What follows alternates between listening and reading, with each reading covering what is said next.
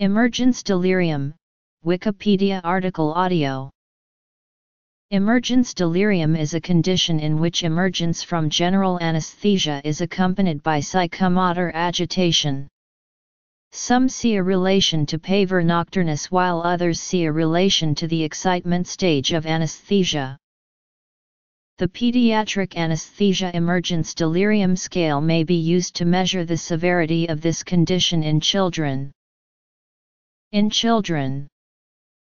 Epidemiology.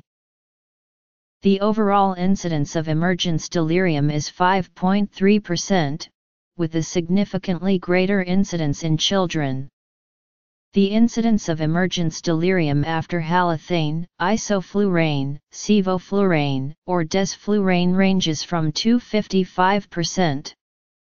Most emergence delirium in the literature describes agitated emergence.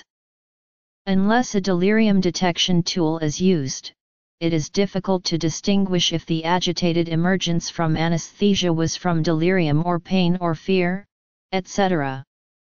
A research study of 400 adult patients emerging from general anesthesia in the PACU were assessed for delirium using the confusion assessment method for the ICU found rates of emergence delirium of 31% at PACU admission with rates declining to 8% by 1 hour.